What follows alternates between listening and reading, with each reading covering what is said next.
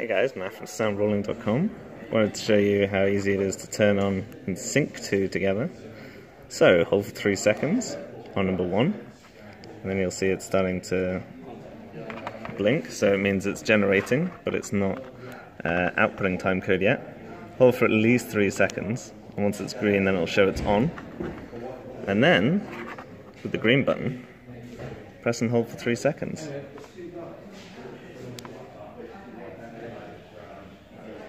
And now they're synced together. Easy as that.